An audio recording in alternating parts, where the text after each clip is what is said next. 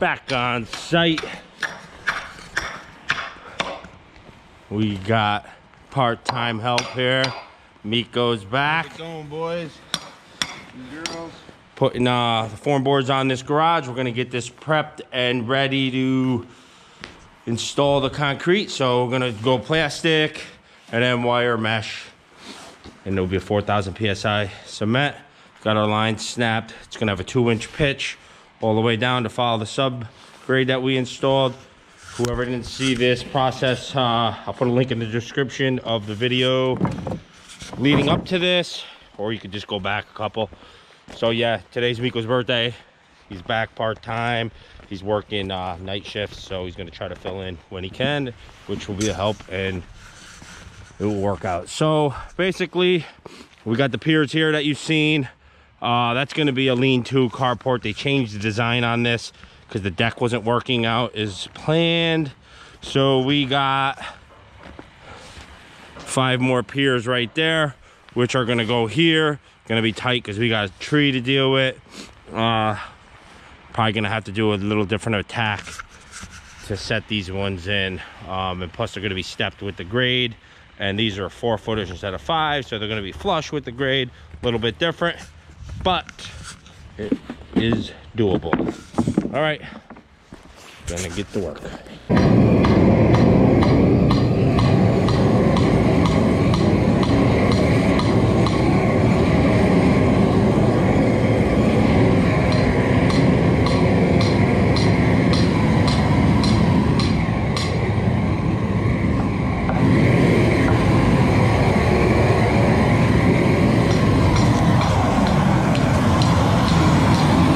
Taking this 1/2 inch of frost out right now just so we can rake it into that low spot right there by that plastic. It's a little bit high here. This heat will heat the rocks and take that 1/2 inch right out. Then we'll cover it, and this weekend we don't know if we'll pour tomorrow, or gotta watch the weather, but it's supposed to be nice and warm. Getting into the 50s this weekend. Unbelievable for January.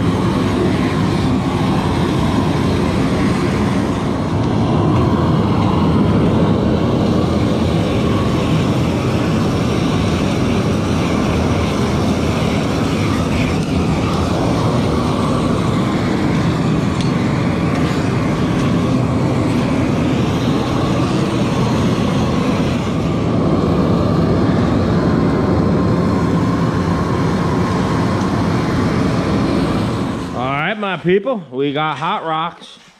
Got this hump out. Just right here was a little high spot, about 1 inch high. Took the frost out, and this side's all good. Start putting plastic this way, and then taking the wire, putting it on, and working our way back.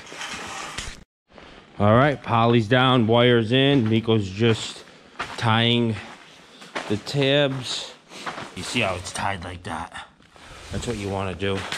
Tie it every couple feet, 5 feet or so, and then it will hold it from the wire pulling up. While he's finishing that, I'm laying out these piers. Show you real quick what we got. Same as the other layout on the other side, so I'm not going to go in super detail on how to do that. If you want to learn how to do that layout on those piers, just go back to that video on concrete precast piers. Basically, this is it, and this section is over there now, and we will be working back here. We're putting this back here now, so the deck will be on this side, and that will be the door coming out up there. It lays out better for the house. The way they had it here, what happened was you could walk on this deck right up to the roof, and it was a bad design, so it's getting changed. And he'll still utilize these that we put in over there as a lean-to, and he'll be able to park a car and stuff on that side, as you can see in this picture. See how it's right here? Well, there's the roof coming down. You could literally walk right onto the roof. Bad design.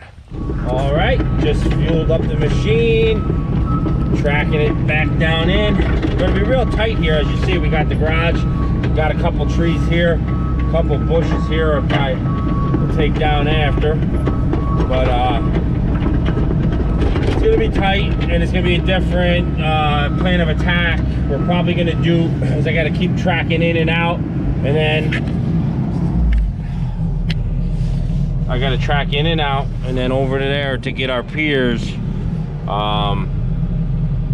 And it's gonna be, we're gonna have to do one at a time instead of digging all the holes, because I doubt I'll fit.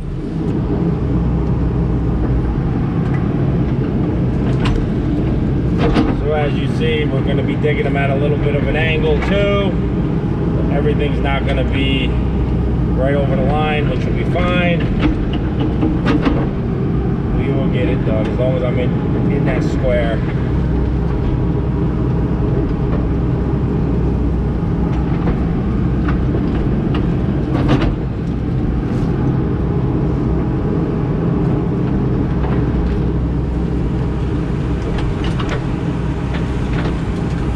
Hopefully there's not water like before, but I'm sure there is.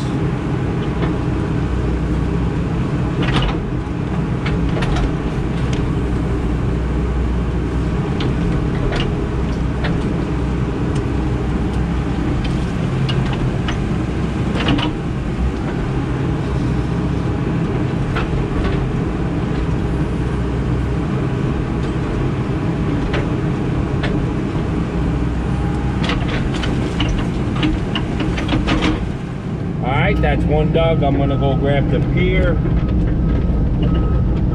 Like I said, go back. I'll put a link in the description of a detailed procedure on how to lay out and set these piers in the first phase of this project. This one we are just getting done quickly. Not gonna bother taking the bucket off this one. It's gonna work out fine because we're doing one at a time. I'm not gonna switch the bucket so many different times. Before I dug them all in one shot, set them in one shot, so I didn't need the bucket on. But we're just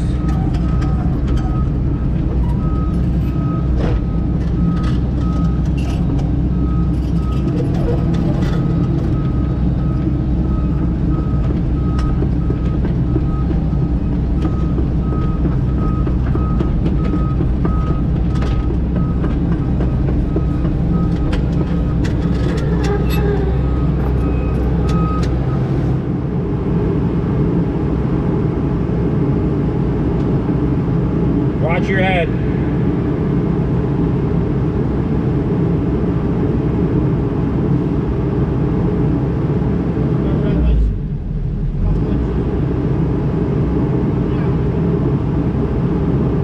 And then it's got a twist. I'll take the pressure off.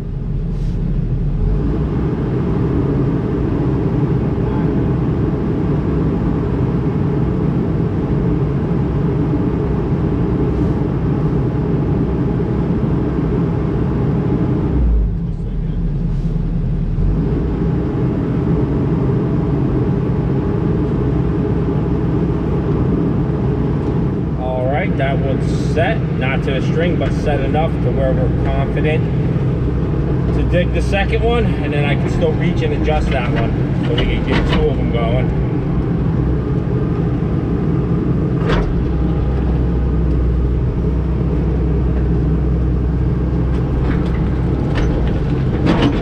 He said there was a little bit of water in that one, and there'll be less water as we go up, I imagine. Going uphill and getting into shale.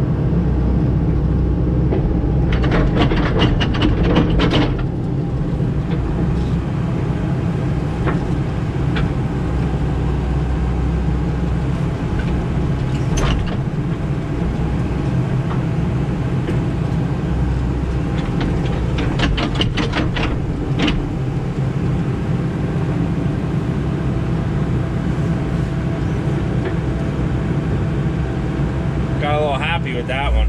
All right, that one is getting fine-tuned and on our way to grab the next precast. And these ones are 4 foot instead of 5 foot. Those 5 footers are just a little overkill.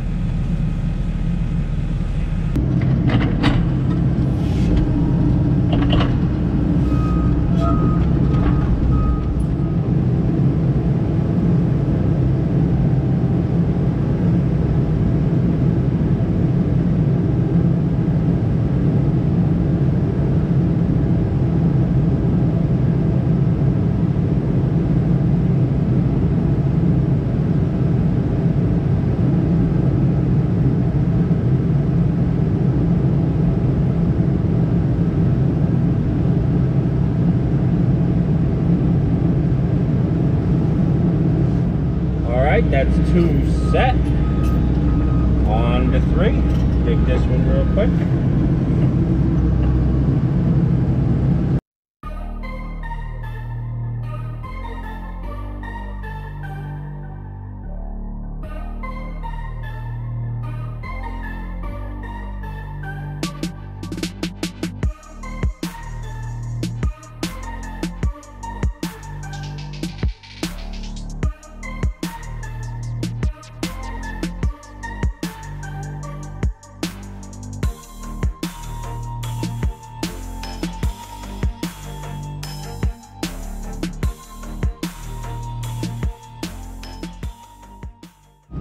Here's number 3 coming in.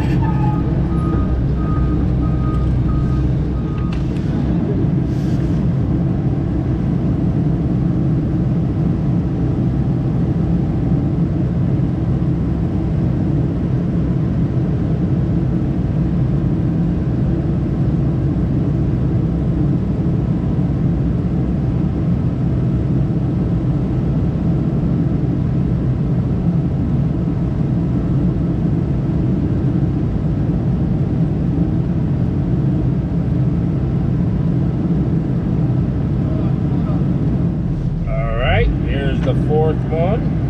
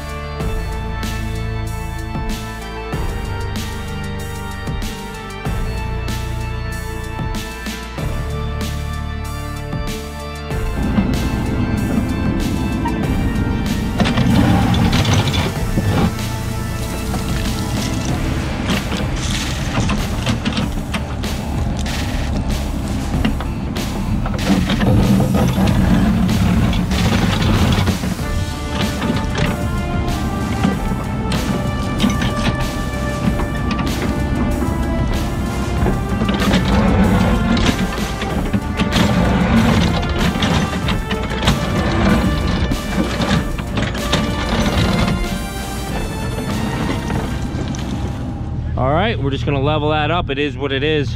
We're into bedrock. Maybe an inch or 2 high, but we don't know till we measure. Go grab the pier. right, number 4 going in.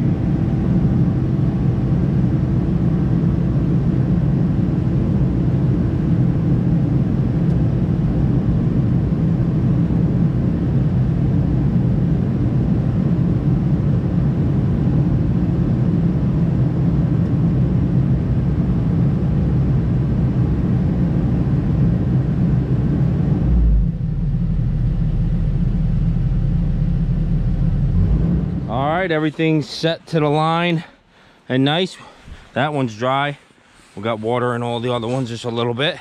Not enough to worry about like the last phase.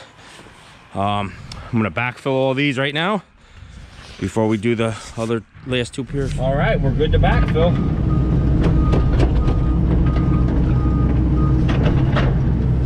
Just backfill nice and easy. Let it hit the bank before it slides down in. Half and half on each side. You know the drill.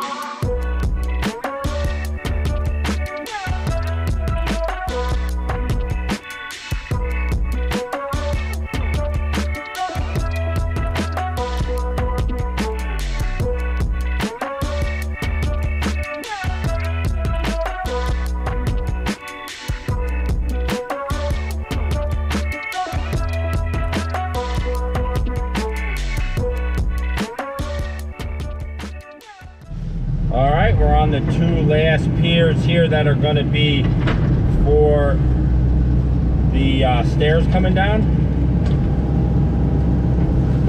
Hog out a bunch of material, try to make them fit. We're into the shell already right there.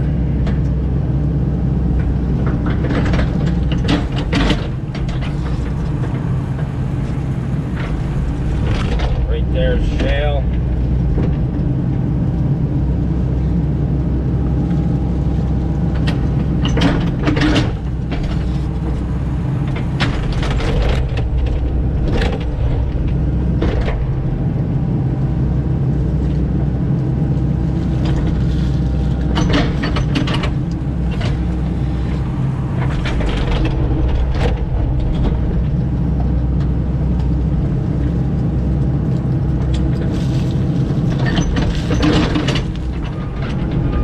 Position myself here, try to get some different angle on this.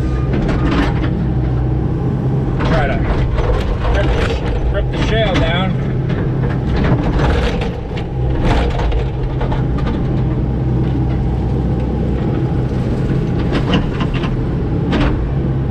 I don't know if we're gonna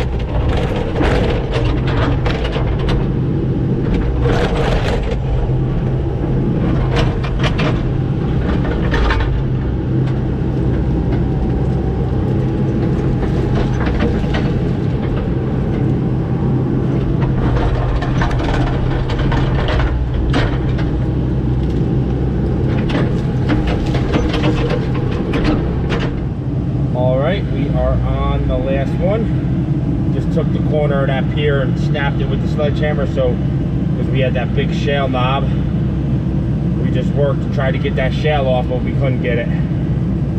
So we just take the sledgehammer and snap the ear off on the right corner. It will work.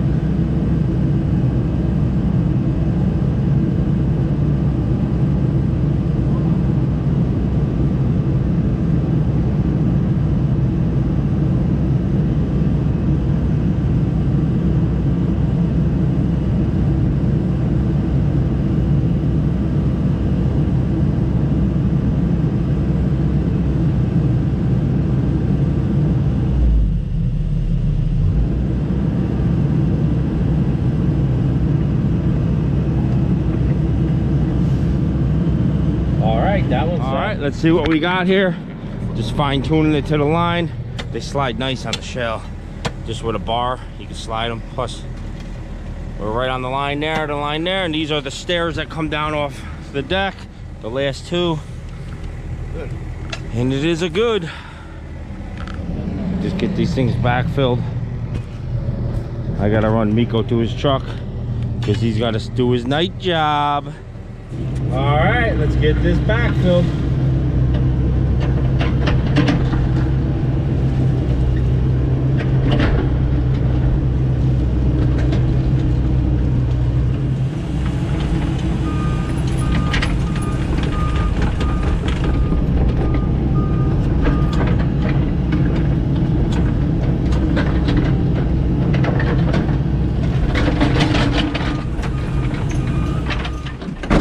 People, let's see what we got.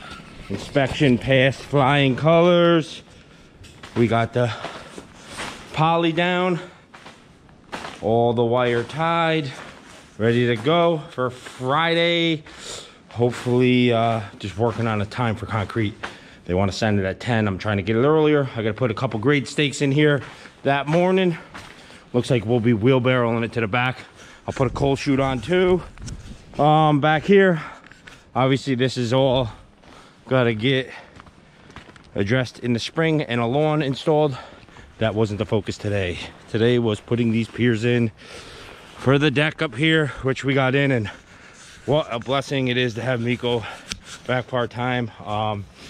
We'll see how that works out. Obviously in the spring we'll gonna gear up with some other men. I'll need 2 men to take his spot, but he's a good kid, Miko. So it went smooth with him. You know, with one guy with this, you're in and out of the machine 100 times, and you know, it's so much easier just for someone just to put it where it's got to be as I lowered him with the machine. So that worked out well. I'm glad he was here to help, and this is good. These guys will be able to get this deck on, no problem. Everything's where it should be. We didn't disturb the roots on the tree too much, so that should still live, and these ones will not go to waste. They're gonna put a lean-to off the house here and use these ones I put in, so they could still put a car under there. All right, guys, hopefully you got something out of it, maybe just enjoyment, but I will catch you Friday on the pour. Thanks.